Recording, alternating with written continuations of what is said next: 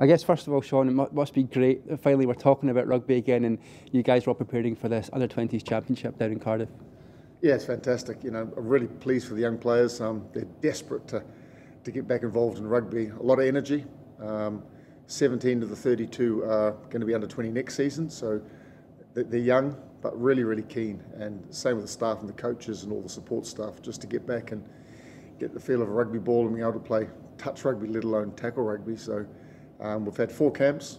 We had 2 in April, which are large numbers, so 42 at each of those camps, and little internal hit-outs there. And then in May we've had two camps again and played England twice down at Newcastle. So that was a good experience, a really good learning curve for the boys, and we were competitive against them both times. But we're getting ready now for the Six Nations.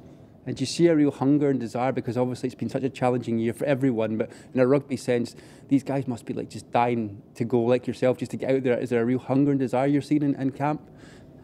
Definitely. It was pretty hard to hold them back, really. You had to be careful and go through all the protocols and make sure that we were tested before we could do contact. And you'd think that the players would take it easy in the contact, but even though we built it up, they climbed into each other pretty quickly. And there's just that energy there, and they're just waiting to get down for their first game against Ireland on the 19th of June. Just can't wait. And several of these players have now got exposure in the pro teams, Edinburgh and Glasgow. And we've talked about it before. The under-20s has a key role in the pathway for Scottish rugby. It's almost like that third pro team. How pleased are you that these guys are getting that exposure and getting that game time at the professional level? Yeah, massive. And it's important that we've only got 2 pro teams, so it's important that we make the environment as professional as we can and coach them the right way and make it a welcoming environment, but a challenging one. This is the first step for them, really. They're playing international rugby almost week in, week out, so it's pretty tough. But if you look at the Glasgow game recently against Dragons, look at the players that have come through for, Thomas Lambert coming through, Rufus McLean as well, then Stafford McDowell, the Fergusons both come through, Scott Cummings, George Horn.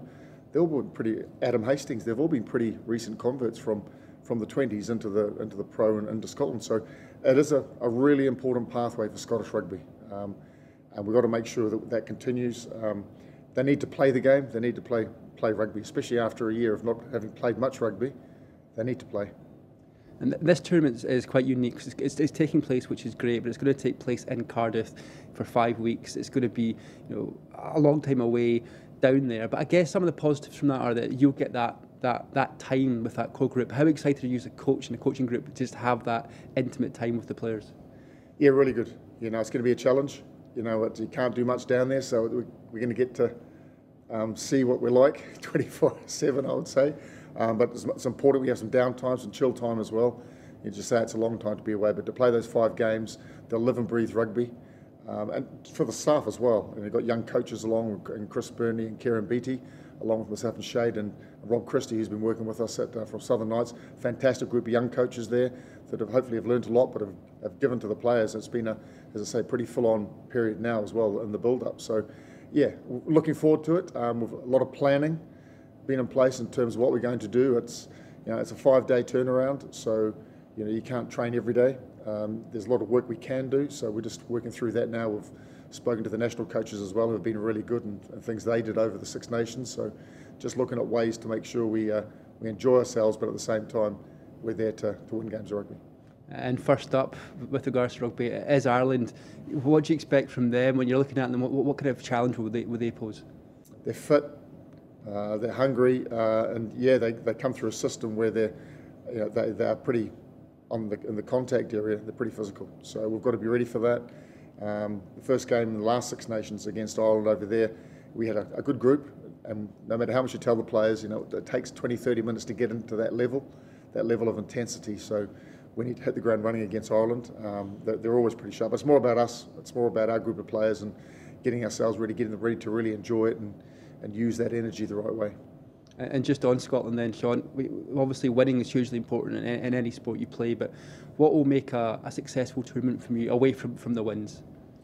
Yeah, well, obviously we've got to perform in every game. We've got to play to our best, and that's all you can ask the players at the stage. They are a little bit rusty, but we just want to make sure they give the best of themselves in the Scottish jersey.